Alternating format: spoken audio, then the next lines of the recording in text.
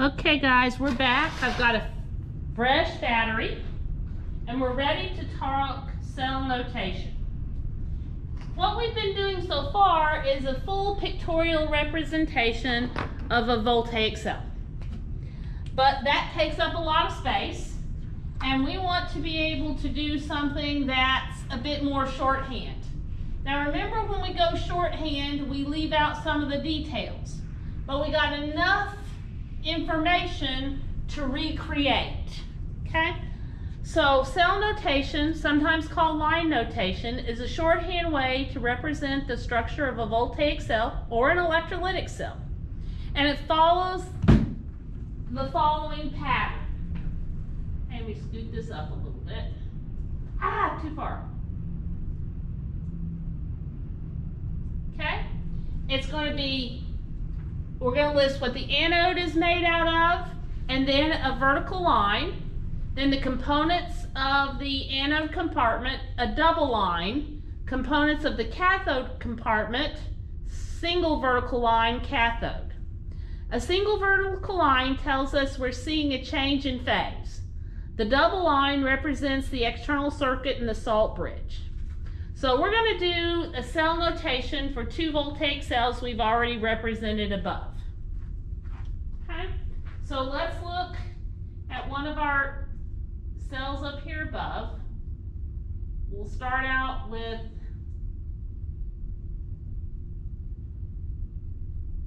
let's slip on up here. Start with this guy. Okay? Now, zinc is what the cathode is made out of. So I'm going to put zinc solid, a line, and then I've got zinc 2+ ions aqueous, double line, copper 2+ aqueous, single line, copper solid. So the cell notation for this cell would look like this. Okay? Zinc, vertical line, zinc 2+ aqueous, double line, copper 2+ aqueous, single line, copper solid. All right, now let's look at the other cell that we were looking at.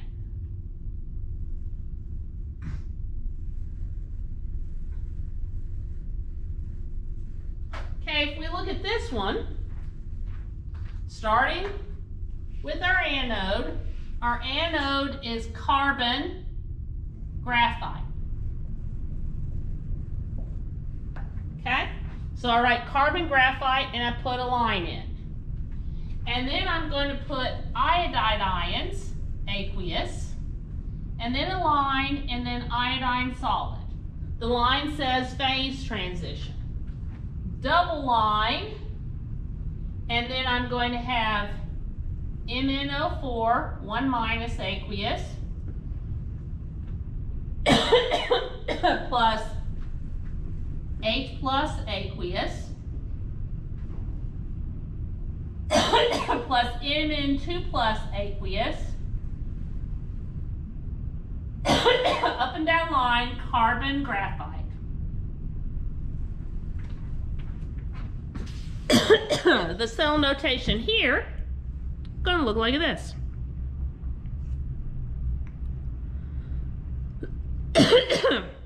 So all the information, well, the basic information about the voltaic cell is there. We have to guess at what ions to use in the salt bridge. We have to work from there to be able to write the half reactions, but this is cell notation.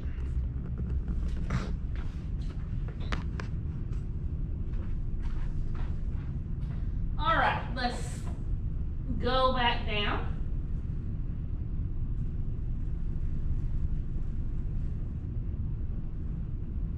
So,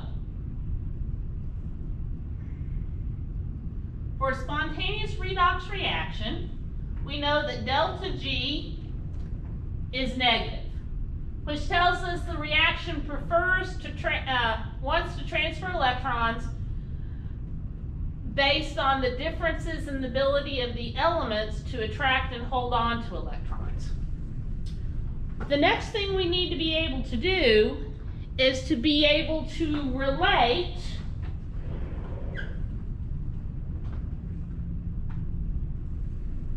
electrical chemical potential that the redox reaction has, which is called voltage, and we're going to be able to relate that electrical chemical potential to energy.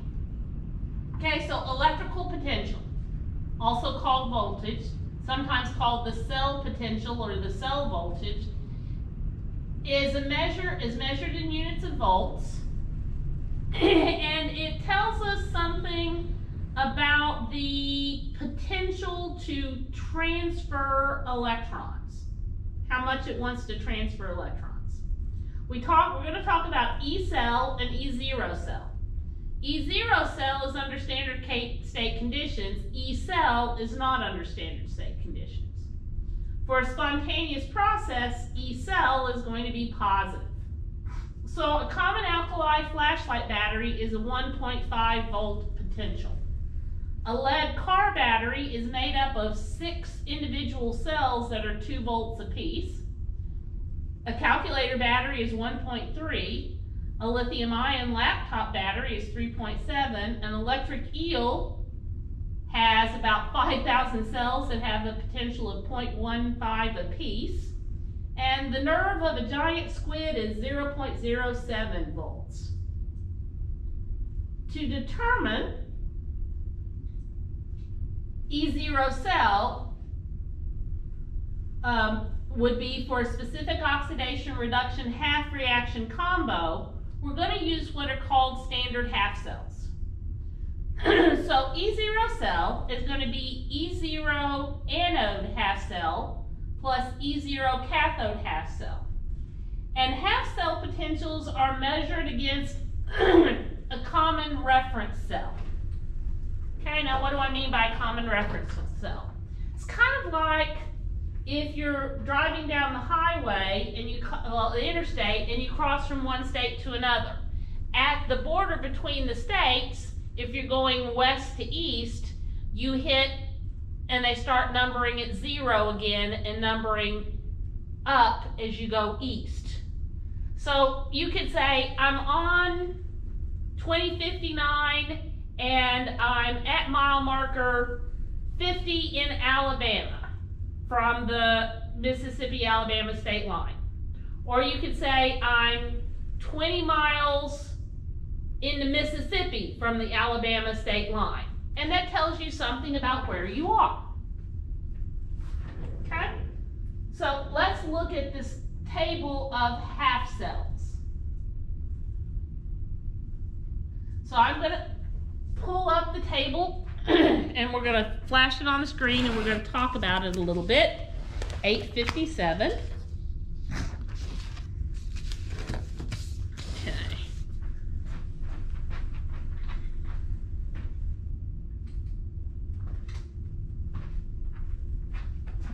Okay. Let me scoot this around.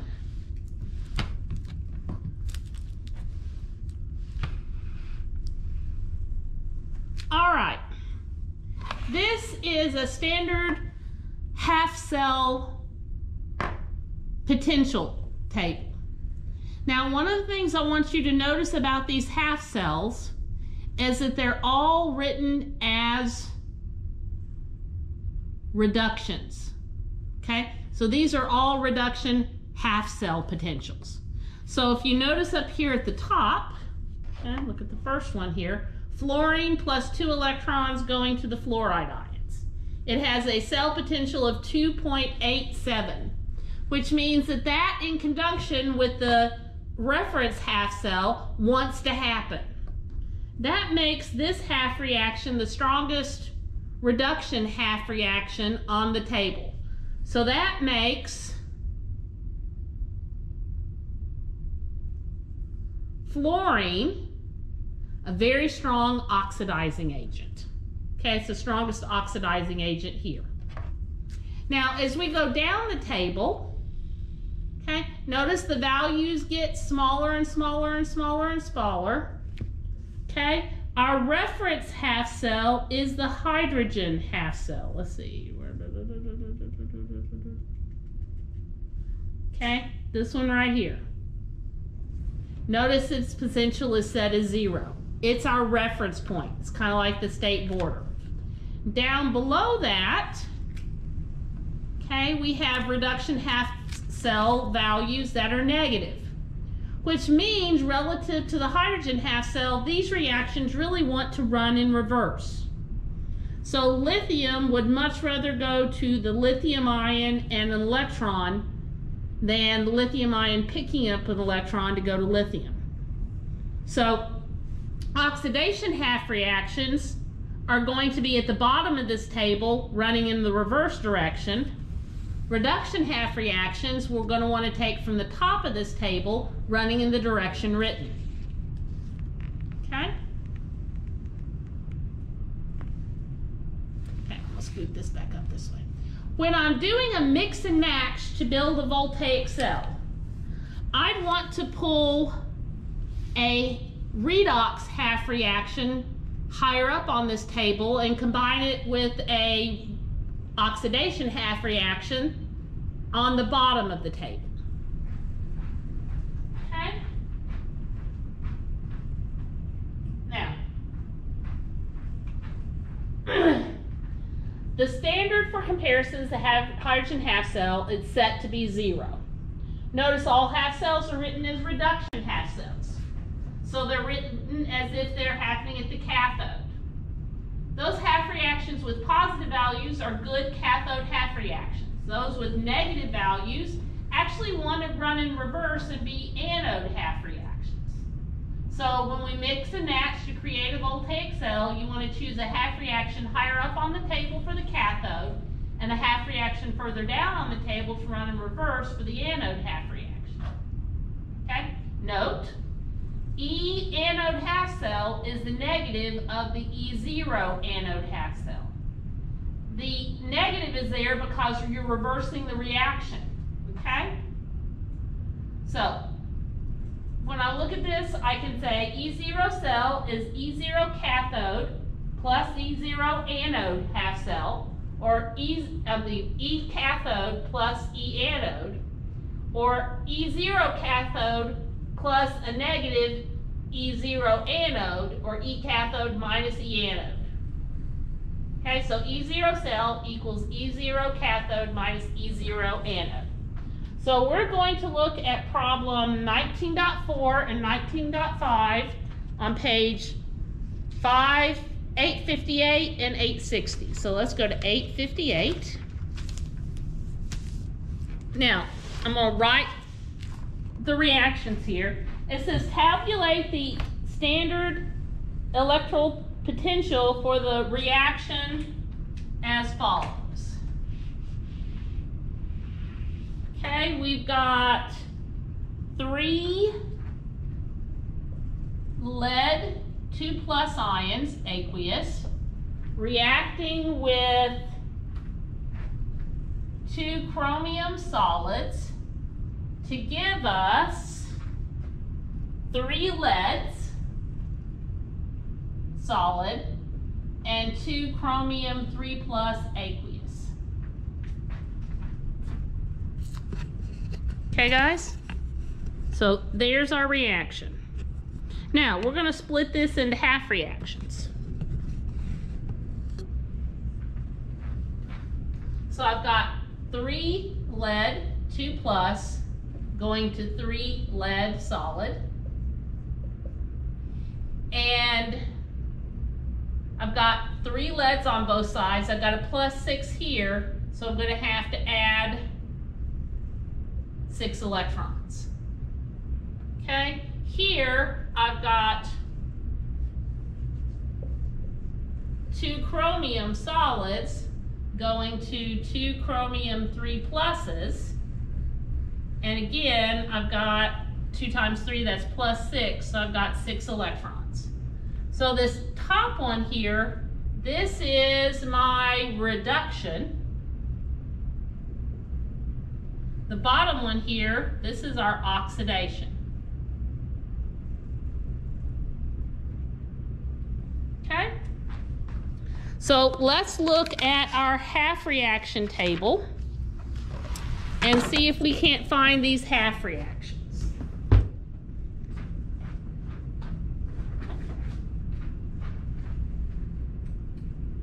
Okay.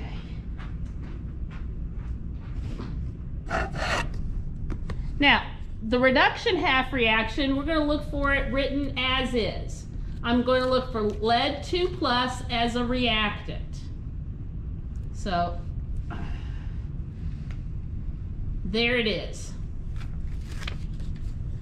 Okay, lead 2+ as a reactant. So if I look at that, lead 2+ is a reactant. So the E0 half cell here is a minus 0.13 volts. Now, to find our other half reaction, I'm going to be looking for chromium 3+ on the reactant side and chromium on as the element on the product side. So let's scroll down here some more. So I'm looking for chromium 3+ and chromium solid. So there we go. Okay. Now, there's my standard E0 half cell. It's for the reduction, but I'm going to use it as is. So the E0's half cell here is a minus 0.73 volts. Okay, now let's come back over here. My reduction, this is my cathode half reaction. My oxidation, this is my anode. So E0 cell is going to be cathode minus 0.13 volts minus anode, which is minus 0.73 volts. A negative and a negative is a positive, so get a 0.63 volts. I mean, get 60. So anode minus cathode. This is taken straight off the table. Okay? And remember that negative sign is there because we reversed the reaction compared to the way it was written on the table. Now, if we look at 19.5 on page 860.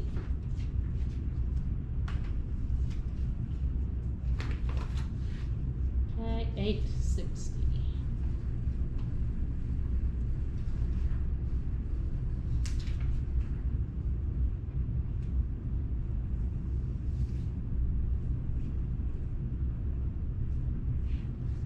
Okay, we're given two reactions.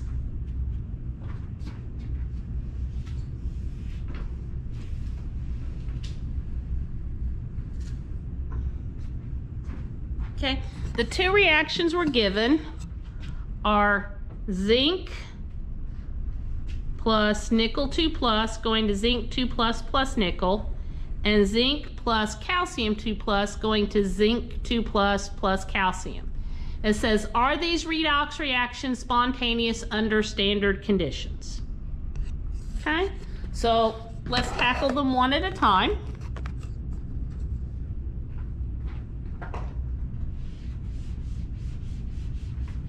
The first one is zinc plus nickel 2+ going to zinc 2+ plus nickel. Okay, split it into half reactions. I've got zinc solid going to zinc 2+ plus 2 electrons. Okay, that's our oxidation. That's at the anode. And then I'm going to have nickel 2 plus 2 electrons going to nickel. This is our reduction. This is at the cathode. Okay, I need to get E0 half cell for each of these. I'm going to look for the nickel 2 plus first. When I look at the nickel 2 plus, okay, I get a minus 0.23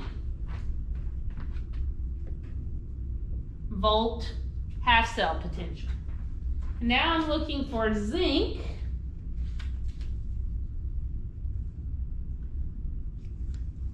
And I get a minus 0.76 volts.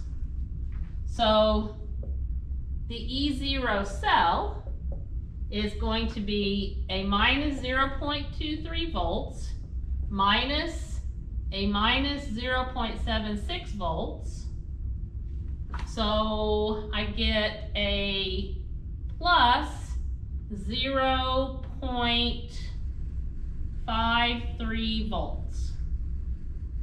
This reaction is spontaneous. If we look at the second reaction in that problem, we're told that we have, instead of nickel, we have calcium 2 plus.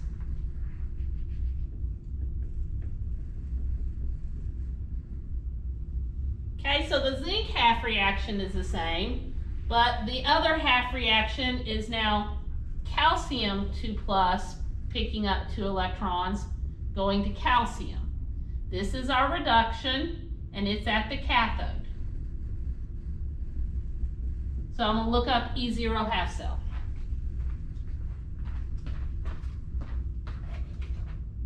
Okay? So when I look at E0 half cell,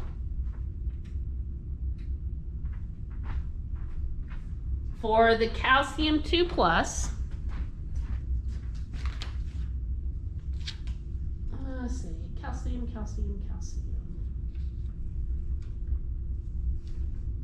I get a minus 2.76 volts. So E0 cell is going to equal a minus 2.76 volts minus a 0.76 volts, which gives me a minus 2.00 volts.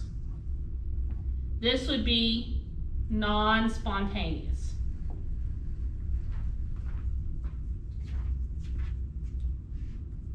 Okay, because the E0 cell is negative. Okay.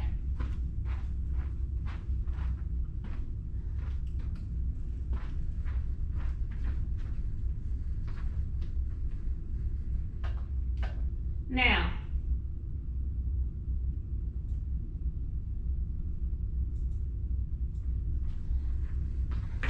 the half cell table can also be a useful tool in determining relative strength of oxidizing agents and reducing agents. The strongest oxidizing agents are found at the top of the table on the reactant side, like the fluorine that I was pointing out earlier. The strongest reducing agent is found at the bottom of the table on the product side. Okay, now I'm pretty sure you can read a table. I'm not going to bore you with that here in the video. All right. I've already mentioned this once, but earlier we discussed energy, okay? And energy in terms of electrochemical cells. The further you are away from equilibrium, of course, in a chemical reaction, the more energy there is to be released on the way to equilibrium. This holds true in our electrochemical cells based on redox chemistry, just like they would be in any other kind of chemical reaction.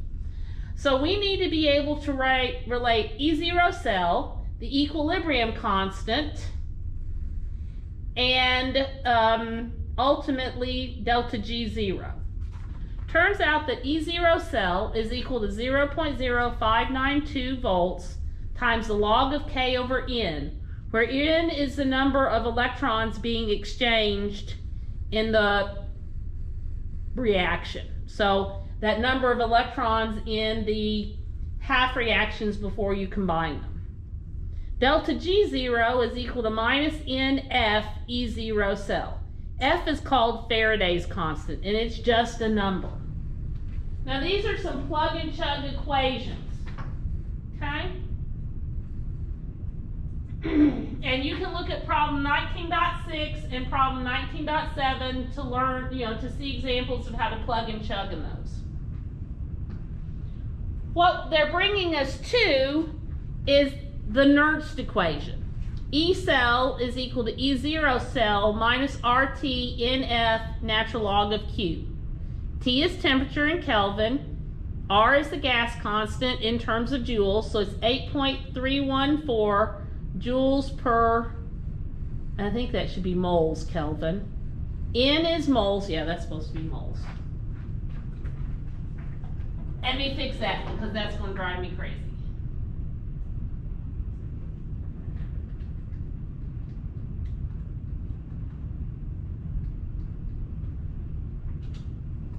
N is moles and F is Faraday's constant. 9.65 times 10 to the 4 joules over volts times moles of electrons.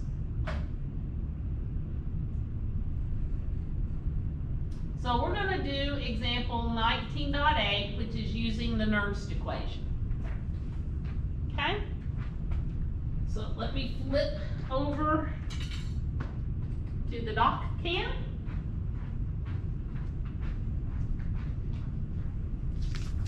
And we're going to look at 19.8.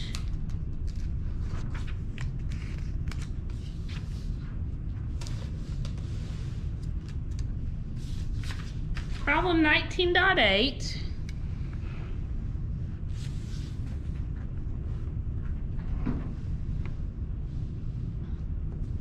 says determine the cell potential of electrochemical cell based on the following two half reactions.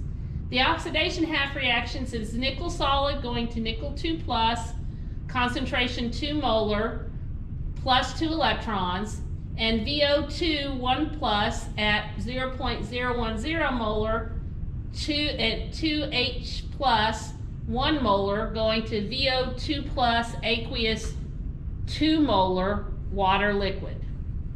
Okay, so I've got my oxidation half reaction, I've got my reduction half reaction. The first thing that we want to do in this problem is we want to calculate E0 cell. Okay? And I gotta find a marker that works. E0 cell. Now, that's going to be based on using our standard half cell table. So let me put this in here. Let's flip over to our standard half cell table. And our first half reaction is our, let's look at our reduction half reaction. That's VO2 plus. VO2 plus. There is our first half reaction. There's our cathode half reaction. So it has a cell potential of 1 volt. Our second half reaction is our anode half reaction, and it involves nickel. So come down here to nickel. And its standard half cell is minus 0.23 volts.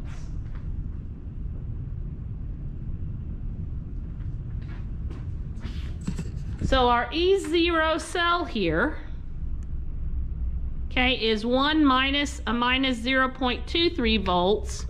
So it's 1.23 volts.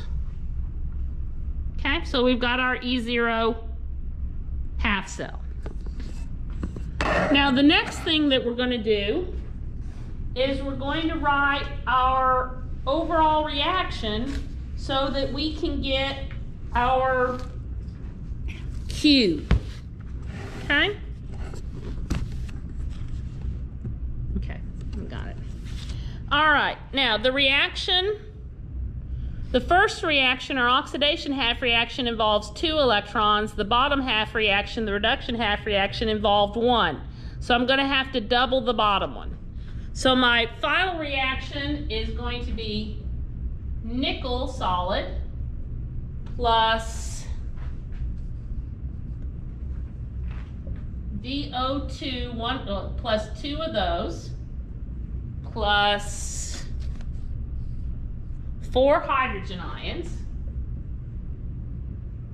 going to nickel 2 plus aqueous plus VO2 pluses. VO plus 2 H2Os. And that's liquid, that's aqueous. So I have nickel solid plus 2 vanadium, well, VO2 1 plus 4 hydrogen ions going to a nickel 2 plus 2 VOs 2 plus 2 waters. Okay? If I write my Q expression here, it's going to be then the concentration of nickel 2 plus times the concentration of VO 2 plus squared over the concentration of VO2 1 plus squared times the concentration of hydrogen ion to the 4th. So if we plug in our values for Q, okay, and kind of, there we go, then our concentration of nickel 2 plus is given to us as 2 molar. Our concentration of VO2 plus is 2 molar.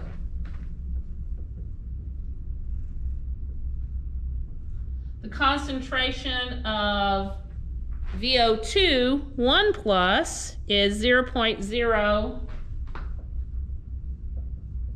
molar. And our concentration of hydrogen ion was given to us as 1 molar. So let's solve for Q. So I have 2 times 2 squared, so 2 squared is 4 times 2 is 8, divided by 0.01.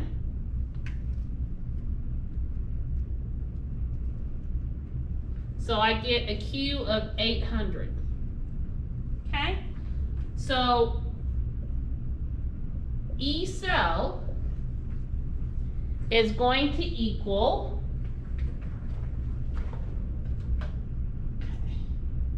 following our equation, E0 cell, which is 1.23 volts,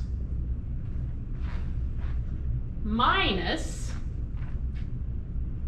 R, which is 8.314, times the temperature, which we were told was 298 Kelvin, over the number of electrons, and the number of electrons was 2, times Faraday's constant, which is 9.65 times 10 to the 4,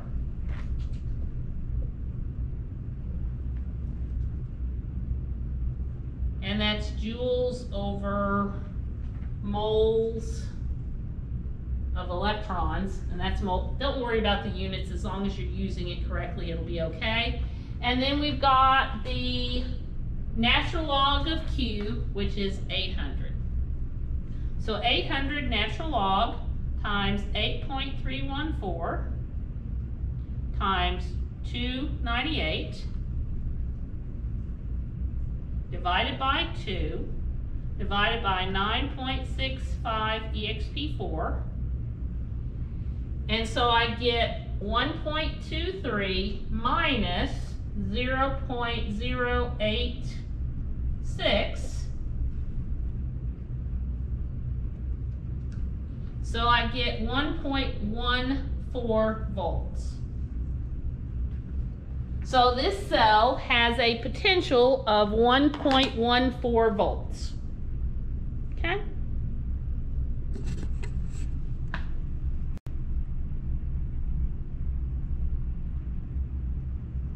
All right.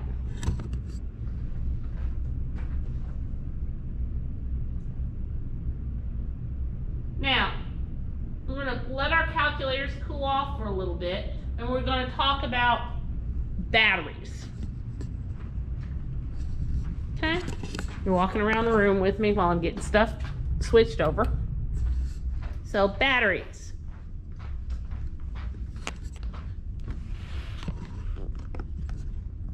Batteries are self-contained groups of voltaic cells arranged in series. Okay? So a group of electrochemicals, voltaic cells arranged in series. Or it can also refer to a single voltaic cell where we have a slurry of paste ingredients instead of a solution so that we can keep the concentrations high. A dry cell, okay, actually contains a large amount of water. I always think that that's kind of an oxymoron. They call it a dry sweat cell, but it's the wettest type of battery that you can make. Okay? Now, let's talk about types of batteries. The first type of battery is called a primary battery. A primary battery is a single-use battery. It's not rechargeable. Alkaline batteries made with zinc and manganese oxide are considered to be primary batteries. So the batteries you buy, you know, the Duracell batteries, the Energizer batteries, those are primary batteries. A mercury button battery, disposable batteries for watches and hearing aids, they're primary batteries. Lithium batteries for pacemakers, primary batteries. A secondary battery is a rechargeable battery, and the redox reaction is reversible to a reasonable degree. Okay? Example is your car lead battery. Now, does your car lead battery work for forever? The answer is no. Okay? The reaction is reversible, reasonably reversible, but sometimes when you run it backwards, side reactions happen. Your car battery is made up of a series of 12 plates. They come in 6 pairs. The cathode of the pairs is a grid of a lead oxide. Okay? And it is brittle. Driving on rough roads will actually damage your battery and shorten its life. The anodes, okay, are made of panels of what's referred to as spongy lead. And you have 6 voltaic cells working in that chamber all together to get you the 12-volt battery. Now, nickel hydride batteries, lithium ion batteries are all secondary batteries and they're rechargeable. Okay, but your phone battery will eventually die, the rechargeable battery in your computer will eventually die, your car battery will eventually die.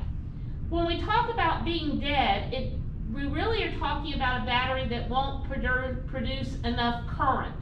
Not that the chemical potential has gone to zero, it's that you're not producing enough current to drive something. Most batteries, when we consider them dead, still have a substantial voltage. Okay? Fuel cells, also called flow cells.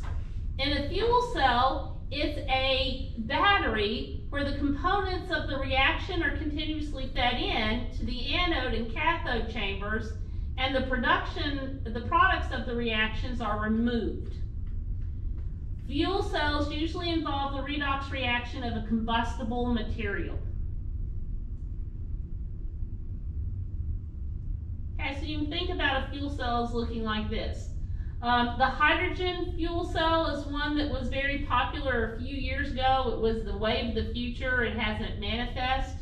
But you put hydrogen in at the anode, oxygen in at the cathode, electrons move through the external circuit, and through the membrane, hydrogen ions move, well, hydronium moves from anode to cathode. And when the hydronium ions make it over to the cathode compartment, they combine hydrogen ions with the oxide ions to make water. Okay?